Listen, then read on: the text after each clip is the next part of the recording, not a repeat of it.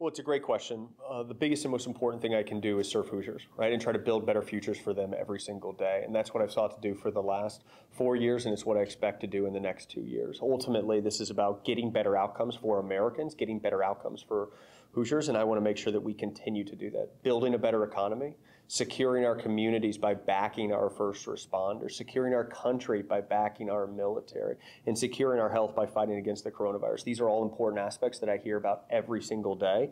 And I fought hard to make sure we got to that great economy we were in February. I'm going to fight just as hard, if not harder, to make sure that we get back to that great economy so that Hoosiers feel like they have control over their futures and they can live their American dream.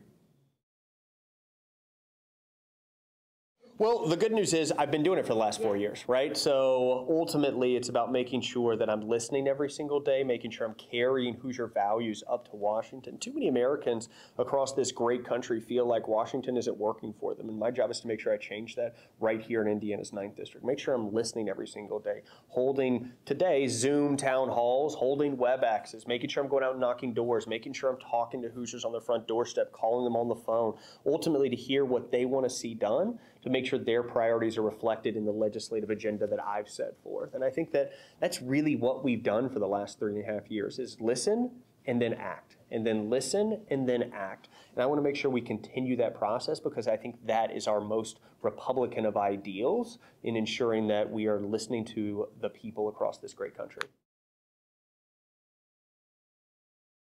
Easy. Number one, we've got to fight back against the coronavirus, right? Continue the development of vaccine, continue development of antivirals, continue to ensure that our senior citizens and other vulnerable populations are as safe as they can be during this challenging time.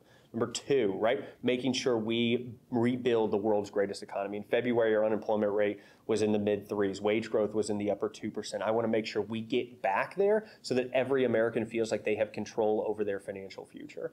And then number three, it continues to be securing our communities. I don't want to see the rioting, the looting, the vandalism that's going on across the river down in Louisville spread into the Hoosier State. I want to make sure we continue to support our police, we continue to support our military, we continue to support our first responders so that we will be a country and nation under laws.